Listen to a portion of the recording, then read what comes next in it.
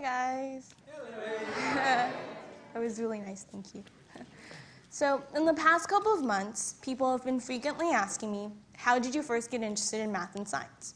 So the answer that I usually say is from watching Bill Nye the Science Guy or Mythbusters. Yeah, I love them.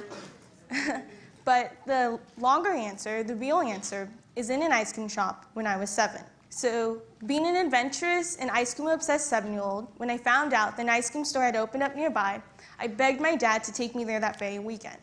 So there I was, savoring a scoop of triple chocolate ice cream, when my dad, attempting to strike up a conversation with his 7-year-old daughter, something he found terrifying back then and probably still does today, asked the least kid-friendly question possible. Do you know why manholes are round? And so I say what any 7-year-old would say after being asked that question in mid-spoonful of ice cream.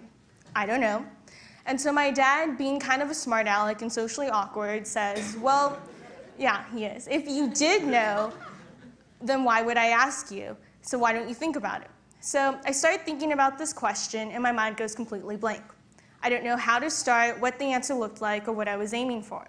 So my dad, sensing that I was kind of confused, starts breaking down this question into a series of simpler questions. So he starts by asking me, so what other shapes could you have used? And I say, rectangles, triangles, and maybe even stars. And he asks, well, what's the difference between circles and those shapes that you just listed? And I say, well, circles are round, and those shapes all have corners and edges. And so he asks, given that piece of information, why would I choose a circle over what you just listed? And so I say, and I get really excited because I think I've got the answer, and I shout out, is it because circles are round, so no matter which way you place them, they always fit? But that's not necessarily true of these other shapes because they've got corners and edges. So unfortunately, this wasn't the answer my dad was looking for, and he went on to talk about this explanation with a bunch of tough math, physics, and science that I didn't understand until years later. But as I was tuning him out, I realized that this problem that was virtually unknown to me like 10 minutes ago had been broken down into a series of smaller questions that I did know the answers to, and that eventually led me to an answer to this bigger problem. And so I credit this to being my first math and science lesson, as well as the first time I became interested in math and science, because I realized that math and science uses the same principle. The toughest, most intimidating, most challenging math and science questions can be broken down into multiple simple questions. And the thrill of acting like an archaeologist, taking something completely abstract and unknown and being able to uncover the familiar pieces and parts thrilled me. So now flash forward to 2009 when I'm 14 years old. To say I was an uber nerd would have probably been an understatement. I'm proud to be on my school's math team, and I think that my fellow math nerds who talk nonstop about the physics behind jetpacks and time travel are the coolest people ever. And forget the Jonas Brothers, I was all about Pascal and Gauss. Scientists and mathematicians were my rock stars. Pascal wrote a proof on conics that was oh so sexy. And Ian Donald may not have sold 1 million albums, but he did invent the ultrasound, which is now being used in thousands of hospitals. And at the same time, I'd always preferred reading Scientific American, Discovery Magazine, and Popular Science to actually watching science fiction movies, or just movies in general.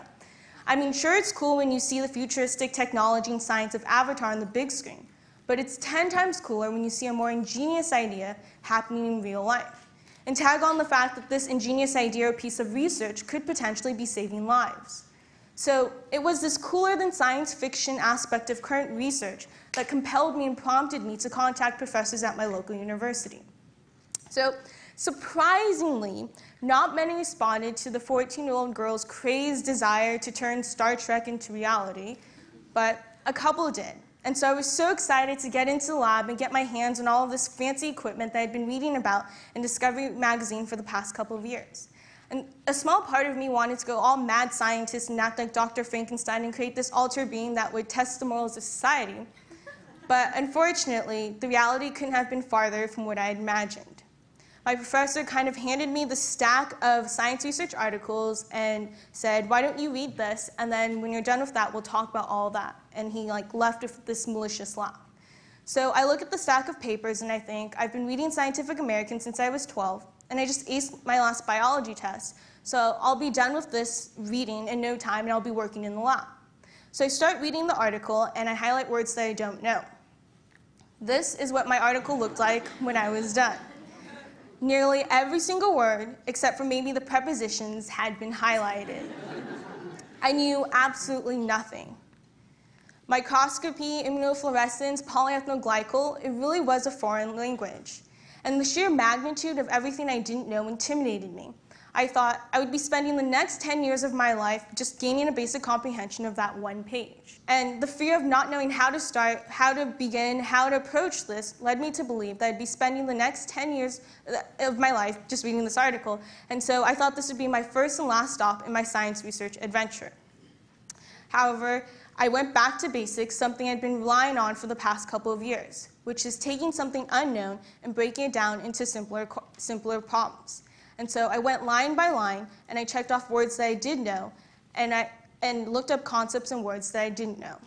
And so I worked line by line, paragraph by paragraph, page by page, and I read the whole article. And I spent the first year in that lab not reading the article, not in the lab, but instead in a cubicle reading these articles. But it did, in fact, prove to be effective because at the end of a year, an article that had previously taken maybe a week to read now only took a couple of hours. And so after I was reading these articles, I started gaining an understanding that not only allowed me to ask the big questions, but also get some answers. And so the biggest question by far that I had was, how far away are we from definitively winning this war against cancer? And so this question was unique because unlike previous math and science questions that had left my mind completely blank, this question left my mind exploding with answers that I'd been reading about in these science research articles. There were so many possible answers, and even a couple that contradicted each other, that it was extremely difficult to come up with a single definitive answer. So I went back to basics again, and I started breaking down that question into multiple simpler questions. But instead, this time, I wasn't breaking down the unknown, I was organizing what I did know. And so questions that I started asking were like, what current treatments do we have? And what challenges do these treatments face? And how do we translate breakthrough research into human applications now? And so as I was asking myself these questions, I started to realize I couldn't come up with a solution to all of these questions. Brilliant scientists before me had been working on these problems for years, and probably dozens more will in the future. But what I could do, what I found more thrilling and exciting than discouraging, was that I could work on a corner of this million-piece cancer puzzle. What I could do is I could take this huge problem of cancer, break it down into smaller pieces, smaller problems, sub-problems, and then reduce that even more and focus on the problems that I thought I could tackle. And so the 3 problems I chose to tackle were first, targeting cancer stem cells, the perpetrated cause of tumor growth, drug resistance, and cancer recurrence. Second, minimizing the toxicity to healthy cells in order to improve patient quality of life during treatment. And then third, real-time imaging of the treatment.